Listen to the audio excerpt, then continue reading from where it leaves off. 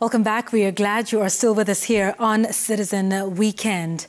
Now, 3 families are seeking answers on their missing kin who disappeared on diverse dates and in separate incidents, all bearing the same hallmarks. The 3 are said to have been last seen while under arrest, only that the alleged officers arresting them never introduced themselves as police officers, raising concerns about a resurgence in extrajudicial executions. Hassan Mugambi has the details. At the Haki Africa Nairobi offices, desperate family members who have lost their loved ones under mysterious circumstances continue to cry for help. Each member with a photo of their loved one held high. The same like this. Martin Mungai's mother, Mary Wanjiko, recalls that her son, who lives in Roysambu area of Nairobi, left his house on the 30th of June this year, heading to Ruiru for a business meeting. He didn't reach the destination, and now we are not getting him, so we got worried. So that is how he disappeared. And since now, we have never heard from him. Nobody has ever told us that the phone was switched off at a certain place.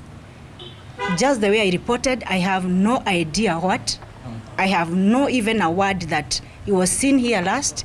Wanjiko reported the matter at the Kasarani police station, in addition to traversing the county hospitals and mortuaries in search for Mungai, to no avail. On the 14th of July, James Muthe, husband to a Nairobi politician, went missing on his way from work at 8 p.m. 2 vehicles blocked his car as he headed home.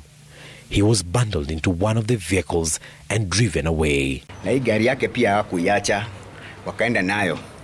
Ilirudi kupatikana katika polisi nyingine huko Ruai.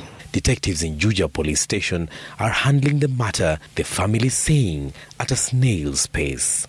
Ni kwa nini uchukue mtu mfiche? Si umestaki kama amefanya makosa.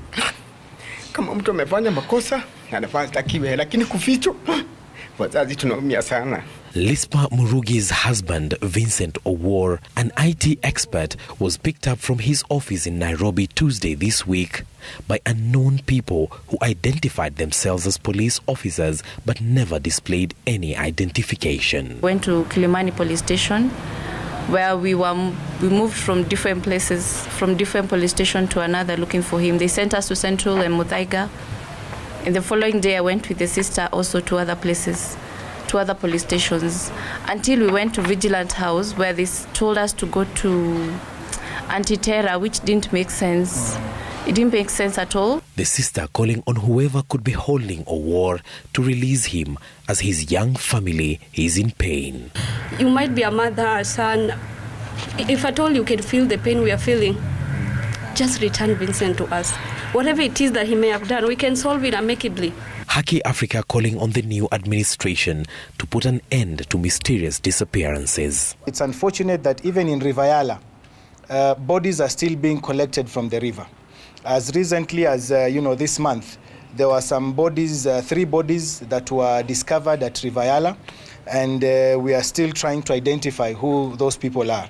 So we are calling on the authorities, particularly the authorities who are coming in under the new establishment, under the new regime, to kindly address this issue of enforced disappearances as a matter of urgency.